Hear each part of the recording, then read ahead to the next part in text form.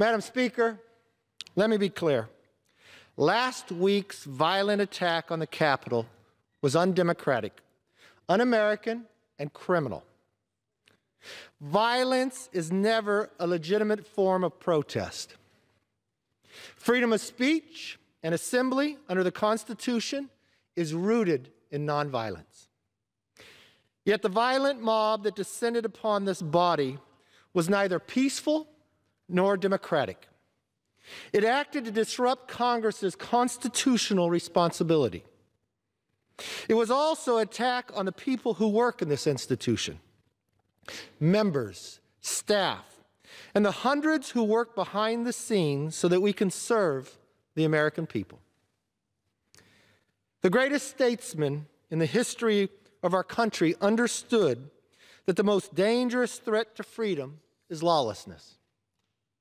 A young lawyer named Abraham Lincoln famously said, "There is no grievance that is a fit object of redress by mob law." Yet for several hours last week, mob law tried to interfere with constitutional law. Some say the riots were caused by Antifa. There is absolutely no evidence of that. And conservatives should be the first to say so. Conservatives also know that the only thing that stops mob violence is to meet it with force rooted in justice and backed by moral courage. And last week we saw mob violence met by courage, sacrifice, and heroism from the brave men and women who protect this institution every day. But for the bravery of the Capitol Police, the destruction and loss could have been much greater. We owe them a tremendous debt of gratitude. The loss of Officer Brian Sednick and Officer Howard Lindmagood is tragic and heartbreaking. We mourn their loss, remember their lives, and continue to pray for their families and loved ones. The officers of the Capitol Police deserve our eternal thanks. We will never forget the dangers they faced, the determination they showed, or the sacrifices they made. And make no mistake, those who are responsible for Wednesday's chaos will be brought to justice. Which brings me to today's debate. I believe impeaching the president in such a short time frame would be a mistake. No investigations have been completed. No hearings have been held. What's more, the Senate has confirmed that no trial will begin until after President-elect Biden is sworn in. But here is what a vote to impeach would do. A vote to impeach would further divide this nation. A vote to impeach will further fan the flames of partisan division. Most Americans want neither inaction nor retribution. They want durable, bipartisan justice. That path is still available, but is not the path we are on today. That doesn't mean the president is free from fault. The president bears responsibility for Wednesday's attack on Congress by mob rioters. He should have immediately denounced the mob when he saw what was unfolding.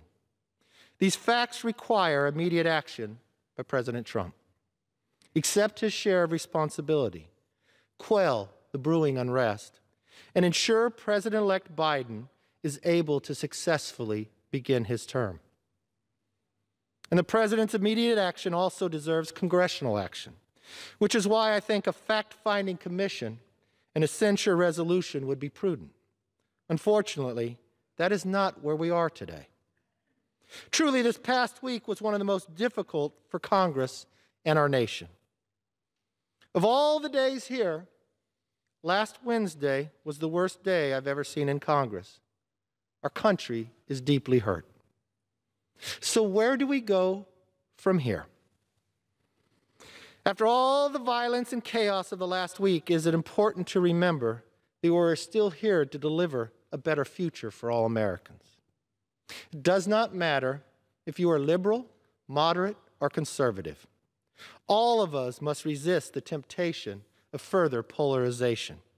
Instead, we must unite once again as Americans. I understand for some, this call for unity may ring hollow.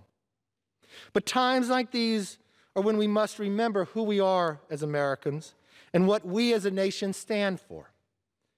And as history shows, unity is not an option, it's a necessity. It is as necessary today as it was at the start of our country. I want us all to think back to how John Adams and the Federalist Party handed power over to Thomas Jefferson and his party after the election of 1800. That election, and indeed that era, was one of the most divisive ever. Partisans used every dirty trick in the book. They demonized each other, dismissed reasonable dissent, and described their opponents as seditious. Sound familiar? The election of 1800 could have destroyed our young nation. But instead of breaking us, it helped us bring us together, thereby preserving the world's last best hope of freedom. After a hard-fought battle over the Electoral College and Congress, Adams conceded. And a peaceful transfer of power, the first in American history, took place. Jefferson, for his part, put aside the division of the era and preached forgiveness, yes, unity. In his first inaugural address, he famously said, "Every difference of opinion is not a difference of principle." Jefferson and Adams did not end every difference of opinion that existed in America, nor did they try. In a free country as big and diverse as ours, that would be impossible. What they did was more important. They recognized a deeper unity, a unity rooted in the famous proposition both men helped to write. At a critical moment in history, our founders chose peace, liberty, partnership over tension, division, and partisanship. For the sake of our country, we must make the exact same choice. We have already begun. Last week, despite the lingering shock and amid the windows still broken, we did what all healthy democracies do. We debated and we voted. In this country, we solve our disputes at the ballot box and through debates and votes on the floor of this exact chamber. We did our duty then, and we must do more.